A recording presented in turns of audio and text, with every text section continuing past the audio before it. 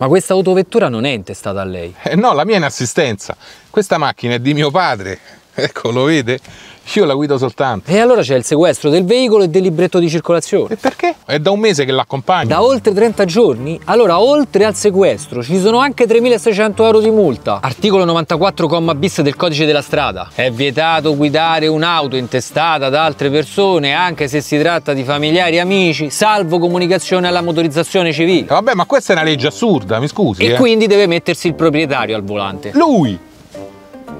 Ma è reduce da una cataratta. Purtroppo gli ex combattenti non fanno eccezione. Quindi o vi cambiate posto o sono 3.600 euro di multa. 3.600? E cambiamo di posto sì, ma questo è veramente assurdo, pur di levare soldi qua agli automobilisti. Guardi che questa norma esiste da almeno 10 anni. E perché la state applicando proprio adesso, dico io? Il ministro è stato chiaro. Rispetto del codice della strada. Non importa in che condizioni è il guidatore, l'importante è che sia il proprietario del veicolo. È contento che abbiamo chiuso un occhio? Prego, procedete, andate avanti. Procedi, però occhio. Bene così, più a destra, più a sinistra. No, un po' più, no.